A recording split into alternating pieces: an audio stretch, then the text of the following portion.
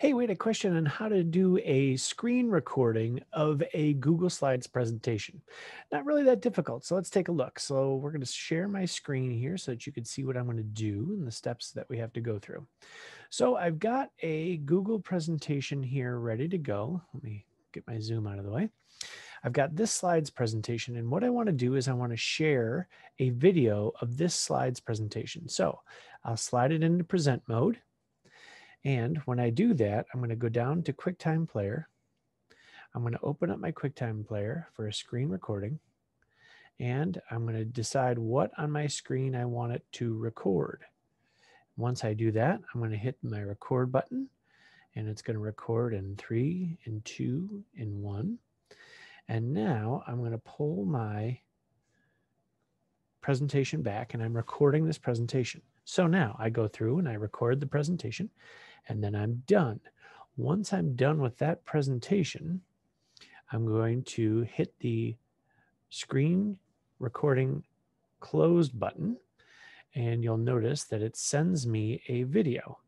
So I'm going to rename the video, screen record, and then I'm going to take that video and I'm going to import it into iMovie.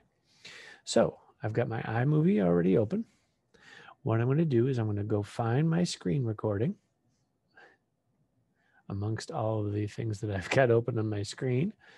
Let me go find that screen recording. Here it is, screen recording. So I'm going to drop it in the timeline.